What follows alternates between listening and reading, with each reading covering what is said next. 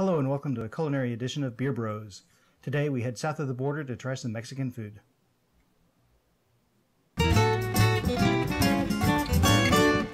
So for our first dish of the week we have Molé, made with beer. Ooh.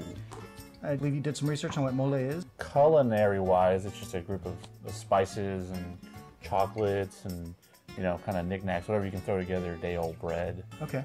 The backstory for Molé, the one that most historians like to end on, is that it was a group of nuns that were running a nunnery, and the archbishop was coming by, and they didn't have anything for him, so they put what they could in a pot and let it reduce.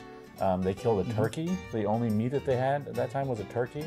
And then they threw that in the reduction, and they served it the way that you served this, and he fell in love with it. And Molé is just sort of an explosion of different flavors. It has chocolate and or peanut butter and or raisins and you get spicy, you get sweet, you get nutty, you get some bread in there. It's an all-around great Mexican food. And I wanted us to try, before we get going too far, instead of using peanut butter, we used a peanut butter beer, and one that we've actually tried last year on the show from Belching Beaver, their peanut butter stout. I wanted you to get a taste of it. Sure, let's see what it's all about. And just give you a little bit of that, enough to give you a sense of what we're doing. So this is one of the beers that you cooked with. Yeah. Awesome. Yeah. So if you give that a smell. Whoa. Yeah, peanut butter. It's like, yeah, it's liquid peanut butter with alcohol in it. Now let's give it a quick taste. Drinky. Quick taste. And that's very pronounced peanut butter. Oh yeah, that is delicious. And we also had two different variations of chocolate in there. We had the BBH chocolate variation, and we also have Clan Shoes, Luchador, and Fuego. Ooh, Wrestler on Fire. Just a little hint. And this has more of the Mexican style spices in it. Oh yeah, that actually does smell like just your normal, Molé sauce that you buy off the shelf. Let's give it a drink. It's really boozy, but you also get the chocolate and Mexican spices in there. So all that went in there. So give it a try. Clinky eaty. Clinky eaty. Let's see what we have here. And Molé is typically served on poultry such as chicken or turkey.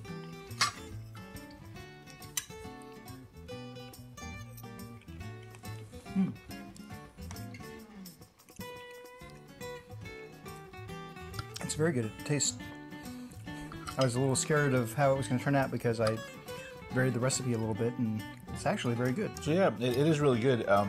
The one difference that I'm used to, I'm used to having it, homemade, but the one difference is that you can taste is the tomatoes. The tomatoes give it a pronounced.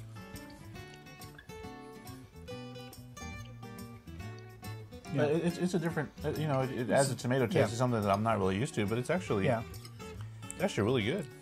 Something that I would ask for again at a restaurant. Oh, and by the way, this is how we made it. In a pot, add 1 chopped medium onion, 3 minced cloves of garlic, and 2 cups or 480 milliliters of tomatoes to 2 tablespoons or 30 milliliters of oil, and cook on medium-low heat for 10 minutes, stirring occasionally. Add 1 cup or 480 milliliters of raisins and 1 can chipotle jalapeno with 1 tablespoon or 15 milliliters of the adobo sauce from the can, and 2 tablespoons or 30 milliliters of red chili powder. Mix and cook for another 15 minutes on medium-high heat. Place the mixture in a food processor or blender.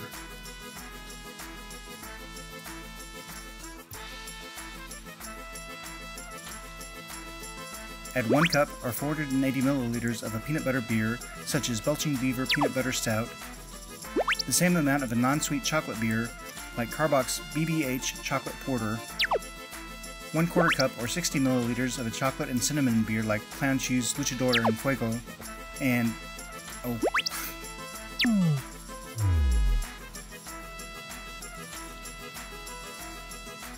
It probably would have been okay just to add the beer to the pot.